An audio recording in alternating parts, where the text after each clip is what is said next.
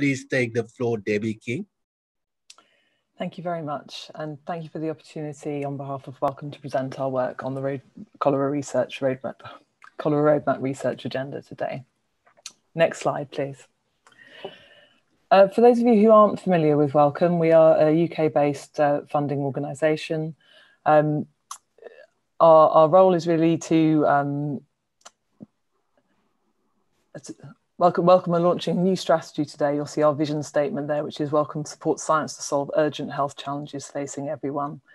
And we are a financially and politically independent organisation. Our funding is based on a large endowment that was left to us by our founder, Henry Wellcome, who was a pharmaceutical engineer. And previously we have invested in cholera research in a number of different areas, both in basic science around genomics at the Wellcome Trust funded Sanger Institute. And we've also funded a number of investigator-led research programs in cholera. We invest in translational research in terms of vaccine development with our partners at Hillerman Labs in India, and also in the development of diagnostics. And also within the vaccines priority area, which is where our work is based, we've recently led a funding call, a joint funding call with what used to be known as DFID in the UK to fund projects that inform decision-making across all the GTFCC pillars. And also the work that I'm going to present today, which is on the research agenda. Next slide, please. The work we've done on cholera is focusing on strengthening the pathway from research to evidence-informed decision-making. You can see from this diagram here, it's really not a linear pathway. And one of the things that we've identified in our scoping work is that the research that's currently being done, the evidence that's being generated is not necessarily that's needed by those who are working in the policy and implementation practice areas.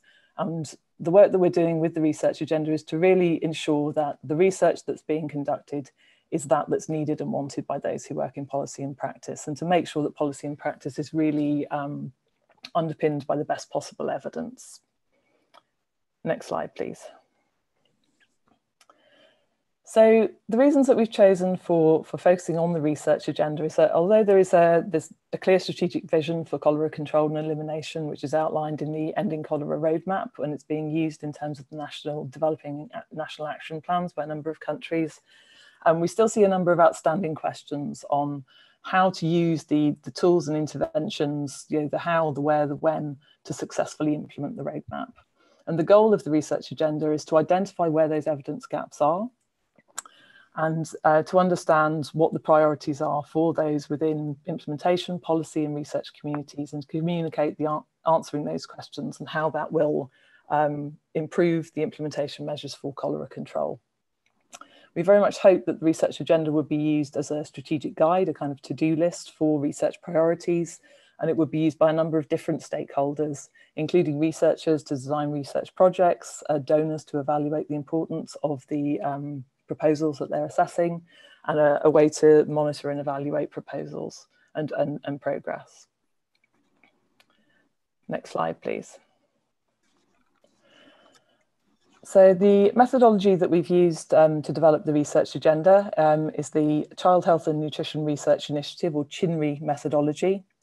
It's, I think, well known in research prioritization. It's really considered, I think, the gold standard in terms of prioritizing research questions. And it's got a lot of plus points, I think, for this type of work. Firstly, that it's very consultative. It really does involve the input of stakeholders across the space. It's very much a democratic process, so everybody, all the stakeholders can contribute to the outputs. It's a very transparent process. It has a clearly defined context, and the prioritization criteria are agreed in advance and made clear. Ideas can be clearly communicated. The strengths and weaknesses of each idea can be clearly communicated, and it comes up with a simple, intuitive output. It's a quantitative list of questions that comes out of the process. Because we're following a standardized methodology, it's something that can be monitored, and it can also be repeated at a later point in time. And it really is comprehensive in that questions from all types of research can be evaluated in the same framework. Next slide, please. So this slide shows you an overview of the process, and I should just pause here to make it clear that we've worked with a a consulting group called Global Health, or MMGH, who have been developing the research agenda for us. And the work has been overseen by the Research Steering Committee, which includes the GTFCC Secretariat, who've provided strategic guidance to us at all stages of this process. We would like to thank them for their input here. The first stage of the process, which started in January, was to identify the barriers to implementation and the evidence gaps, and to collate these along with research questions through a series of interviews and surveys and interactions and input from the GTFCC working groups.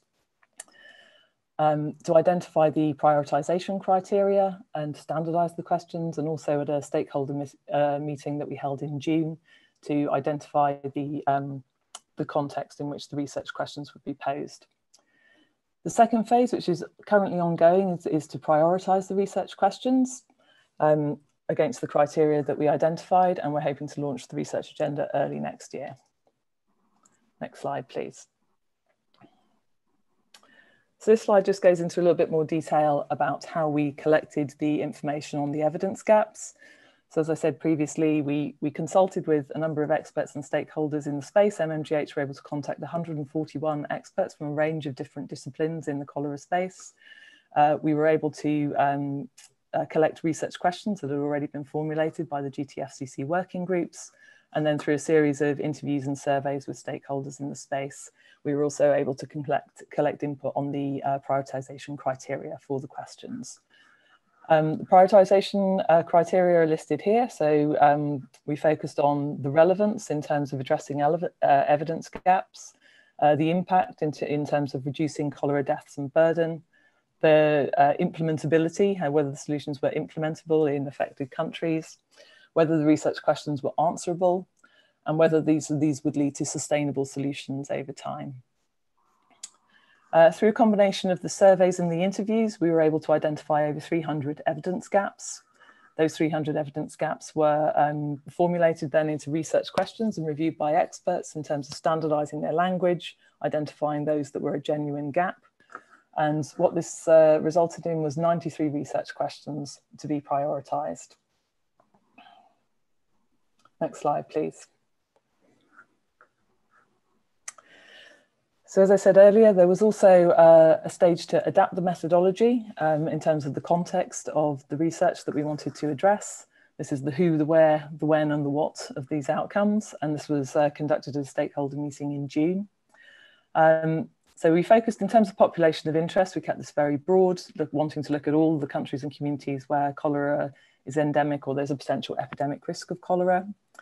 In terms of impact, we were interested in looking at reduction in deaths and also burden, but just to be clear that burden did also include both the economic and social impact as well as morbidity and prevalence. Geographical scope was also kept very broad, and timescale, although this was, I think, fairly maybe controversial, quite difficult to agree on in the stakeholder meeting, we agreed to align this with the roadmap from the present day to 2030. Next slide, please. So in terms of the prioritisation, the second stage of the research agenda, we sent the survey out to 245 people working in the cholera space and asked them to score each of the research questions against the 5 criteria. And this allowed the questions to be ranked in terms of, they had a score assigned and they were ranked then in terms of their score based on the reviews by the stakeholders in the field. And I would just like to pause here and say that we were very fortunate that we had 138 responses from multiple different regions and multiple different disciplines. You can see the breakdown there at the bottom of the slide. And I would like to thank everybody who took the time to complete the survey, because we realised it was a significant time commitment. That work is currently ongoing. We're aiming to complete that next month in November. So next slide, please. Although we're not in a position at the moment to publicly share the outputs of the research agenda, they will be shared with the heads of the GTFCC working group soon. And we'd just like to say briefly how the research priorities will be categorised in the next slide. So next slide, please.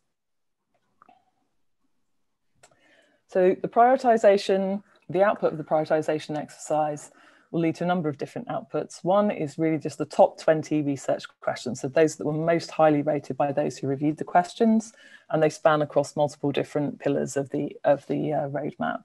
Some of them are cross-cutting research priorities as well that include multiple different disciplines.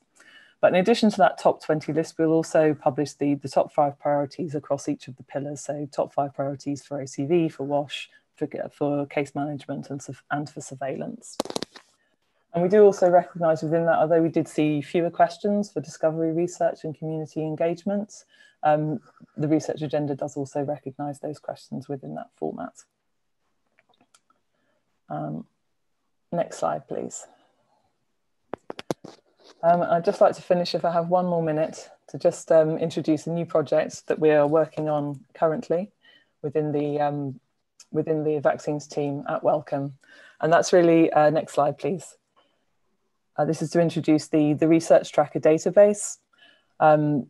This is something that we see as very much a complementary piece to the research agenda.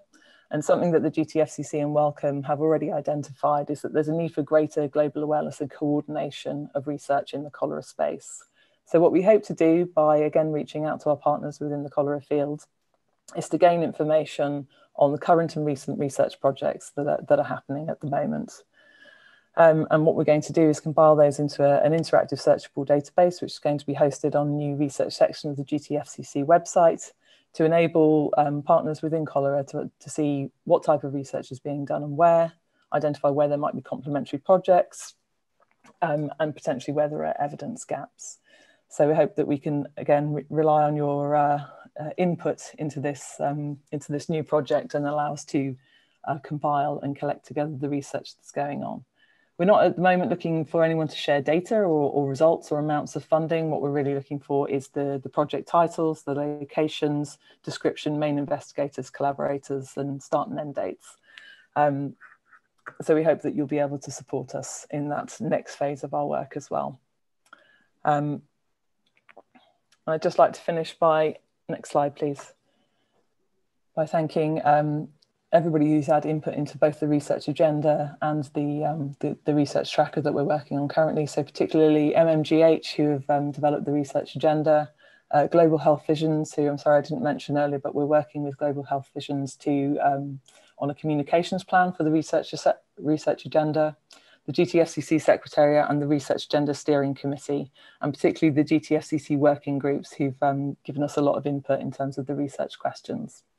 And finally, I'd just like to thank my colleagues within Wellcome, Elizabeth Clem, who leads the strategic area on cholera evidence to implementation within the vaccines team, and Helen Graves, who has been managing the research agenda work on behalf of vaccines. Thank you very much.